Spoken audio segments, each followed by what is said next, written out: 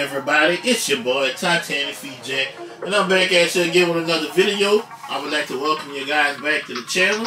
If you guys want to continue to follow me along this journey as I build my sneaker collection, here's a list of my socials right there on the screen. Also, do me a favor, hit that like button, leave a comment on today's video, let me know how you like it, and if you haven't already and would like to subscribe to the channel. Today we take a look at a sneaker. It's an early review. It's an OG sneaker, debuted back in 1995.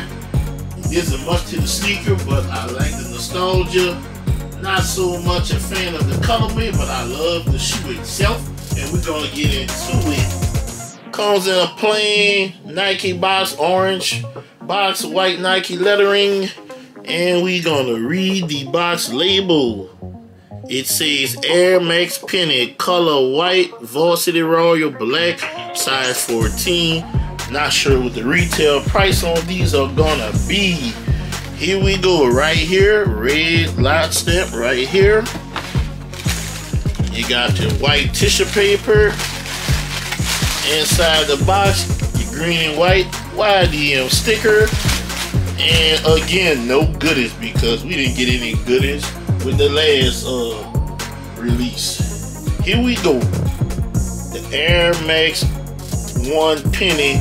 This is the home colorway, and it's pretty much self-explanatory. It's on an all-white base. You got that jewel blue swoosh on the side with the gel on top. Midsole, all white. White air bubble. Royal blue on the inside. I'm gonna let you see that outsole, royal blue, big old Nike check on the very bottom. And you got your hit right there, which is part of the air system. Looking at the heel of the sneaker, you can see Penny Hardaway's logo, the 1 cent logo. And you have your black pull tab with the thin blue line on here, which represents the colors of the Orlando Magic. Looking at the medial side of the sneaker, no swoosh on the inside, all white, and this little cord around here, just like it was on the other side. Believe it reflects or have a little 3M action. And look at the toe box, you got your little bedazzled or your royal blue swoosh on here with the gel on top. You have a nice soft tongue, black with stripes, pinstripes. And you got a leather patch on here with the embroidered royal Nike swoosh with the silver trim going around it. And you have a black pull tab right on top with the thin blue line. Okay. This is your tissue. Alright, let's see. Can we get a look at that tongue? You got a black tongue. And there's your sizing tag right there. See that? US size 14. Production date December 15th of 2021 to February 14th of 2022. So production stopped on Valentine's Day. And your sock liner is royal blue all the way around.